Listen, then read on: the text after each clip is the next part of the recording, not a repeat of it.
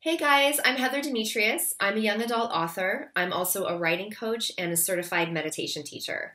So today I'm here to talk to you about how you can use mindfulness and meditation practices to help you with your writing on pretty much every level. So to help you with your craft, to help you with your process, and to also help you as you navigate the challenges of the writer's life. Because as you know, we deal with a ton of issues like self-doubt, our inner critics, jealousy, uncertainty, fear, so many things. And for me and for the people that I work with, I have found that meditation and mindfulness are huge helps in all of these areas. So the way that I came to meditation was because I was basically having a nervous breakdown. I was super creatively blocked with a couple of projects. As somebody who suffers from major depression, that block was making it worse. Major stress, lots of anxiety, and I didn't know what to do. And part of it was that I was starting to hustle for my worth. As a published author, and even before I was a published author, there's so much pressure to build a brand, to get followers, to have this huge social media presence. And then once you get published, you start worrying about your numbers. You start worrying about your book sales and your publisher and what they think of you. And you see what other writers are doing and all that comparison stuff comes in. And suddenly, it's not about the writing anymore. It's not about loving books. It's not about all the things that brought you to this art in the first place. And it gets really confusing really fast. So I knew that I needed to do something pretty drastic to shake things up. Now, I had meditated before, but not with any degree of seriousness. I had traveled in many places around the world. I'm originally from California, so there's a lot of people that do that kind of stuff there. So I had dabbled a bit in meditation, but I was pretty sure it wasn't for me. I don't know about you guys, but my mind runs like 1,000 miles a minute. And so for me to sit down, it just felt like happening in my head all the time. And so it was a kind of torture. And so I just thought, no, this isn't for me. But I had started to hear so many things about meditation, all the different benefits of meditation for mental health, for your physical health, for overall well-being. And so I felt like it was time to give it a try again. So I started meditating, and I was lucky because at the time I was living in Brooklyn. So I had meditation studios that I could go to and really great teachers. And I went to just a secular meditation studio and I learned how to meditate, basic mindfulness meditation. And my teachers, the really big thing they taught me was that the goal of meditation is not to just sit down and shut everything off. Your mind isn't going to go completely blank, and you're also not going to achieve enlightenment when you sit down. I mean, maybe some of you at some point, right? But what I learned was that meditation is simply about giving yourself the opportunity, which we never give ourselves, to be fully grounded in the present and to just do one thing, which is to sit and follow your breath. And as thoughts come in, your mind is la, la, la, la, la. You've got all these thoughts, they come in, and then what you do is you observe them. So you really start to get to know your mind better, which as a writer, of course, is a huge benefit. So I found that meditation wasn't just helping me in terms of the stress that I was experiencing, but it became a huge creative tool. What I learned was that if I sat down and meditated before I wrote that day, I had way more flow. I was much more focused and much more efficient. I was writing more words. I was able to connect dots faster. So if I had a tangle in my plot, it was so much easier to kind of figure that out. And it's because I'd been meditating. Because, as I later learned, as I got more into meditation and learning about the neuroscience of meditation, what your brain does when you're meditating is the same thing it does when it's in creative flow. So essentially, when you're meditating, you are training in flow. So even if you sat for 20 minutes a day and those 20 minutes were super boring to you, okay, you're going to have more flow and more focus and you're going to be a better writer. So to me, that's a very small price to pay, right? Athletes, they all have to do their training. So this is a way that we can train, which is off the page, off the screen, out of the chair, and focusing on our internal lives, on our bodies, getting grounded in the present. So it was a huge benefit to me. And as soon as I realized that, I got more and more serious about meditation. And now I teach meditation to my students, to my clients.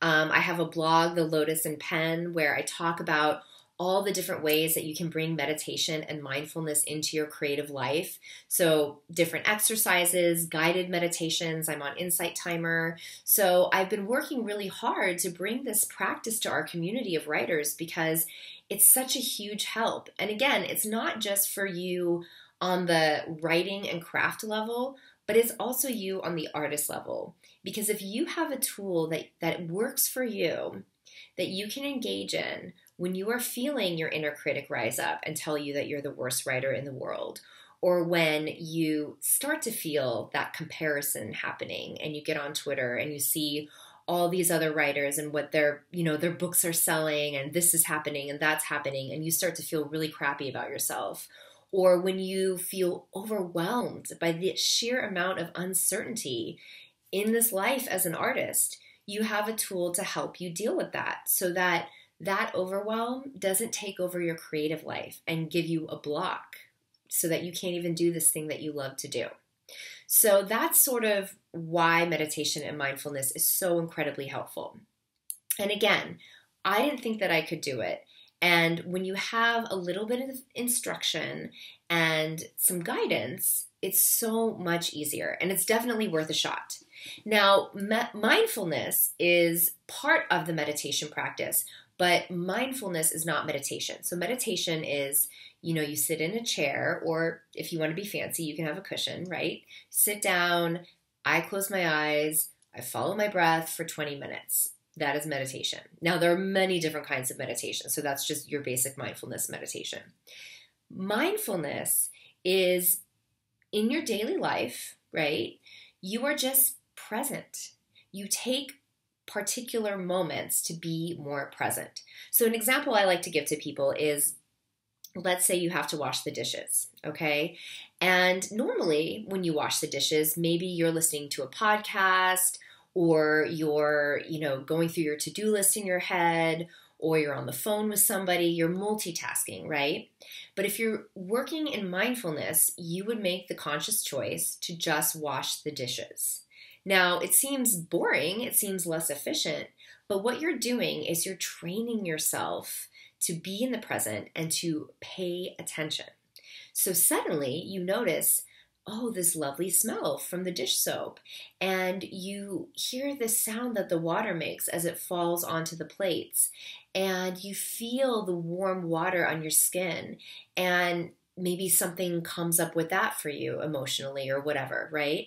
So you're having this full sensory experience of washing the dishes. Now, I guarantee you, the next time you sit down to write, you might not write about a character who's washing the dishes. If you did, it would be a great scene. But you are spending time in your non-writing life paying attention so that when you get to the page, you're able to work on that level of detail and with that level of authenticity and sensory experience.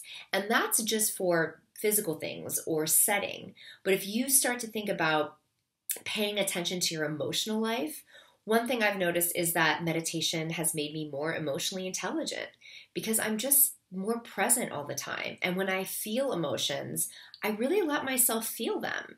And so then when I sit down and I work on a character, I'm able to get into her skin a lot better because I'm in my own skin. I'm not in 5,000 other places and watching TV all the time. I mean, I like to watch TV, right? But I'm actually taking time in my daily life to train in the art of paying attention, right? And any poet will tell you how essential that is.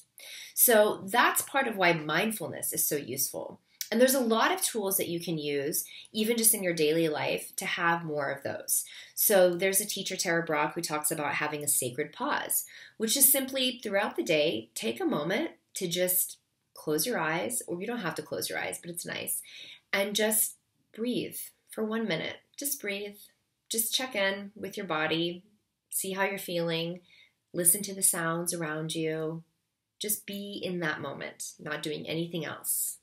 Another thing is what's called 4-8-12 breathing.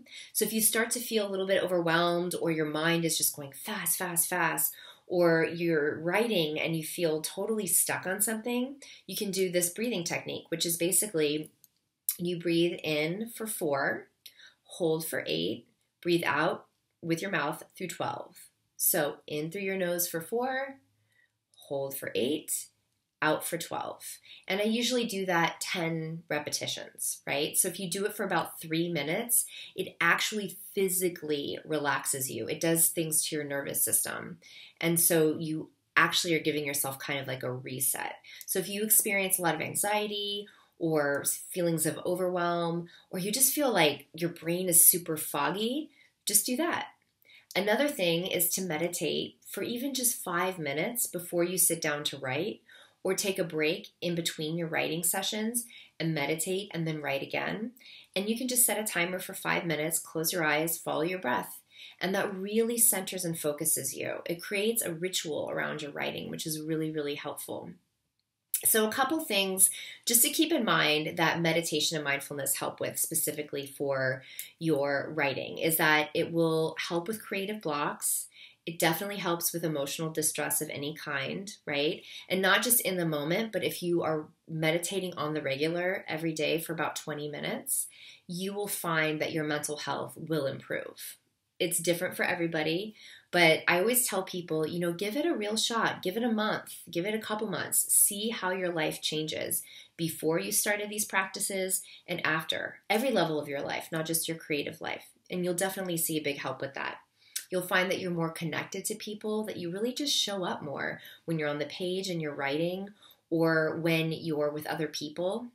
Natalie Goldman says in her book, Writing Down the Bones, she talks about how when you're revising, a good way of looking at it is to say, where am I not present? And not like you, the writer, because you don't want to be too present because then you're distracting the reader from the book. But where did you not show up on the page? Where were you not focused as you were writing, right? Where were you not present? You were thinking about 5 other things and you weren't really in that scene. You weren't really connected to those characters. So these are all different ways that you can look at how mindfulness and meditation can help you with your writing. So I have a meditation starter kit for writers that includes a posture clinic, and it gives kind of the 411 on everything about how to start this whole meditation practice, along with guided meditations and a lot of writing exercises and journaling exercises and creative exercises to take this practice and go deeper and to really see, is this for you? And what I tell people is, honestly, just try it, give it a real try, and see if it's something that's useful to you. I think the more connected and present we are as writers, the better the work is, and the more we have to offer to our readers, and by extension, the world. So if you have any questions about meditation, about mindfulness and writing, please feel free to reach out to me. So you can just go to my website, heatherdemetrius.com, and my blog is on there as well. But if you just go separately to the blog, it's thelotusandpen.com. And like I said, I blog a lot, talk a lot about mindfulness, meditation, craft. I do guided meditations. I'm on Insight Timer. So there's a lot of resources out there for you in terms of how to get integrated with this practice. You don't need to go to a fancy meditation studio. You don't even need to buy a cushion. You can do it in a chair. You don't have to spend a lot of money. So it's really just about showing up for your life, because you have this one life. So you want to show up for it, right? So thank you so much for your time, and good luck with all of your projects, all of your writing, all of your dreaming and brainstorming and everything that you're doing with your writing career. It's a tough road, but the more that we can help each other with practices like this, the better it will be for all of us. So take care. Bye.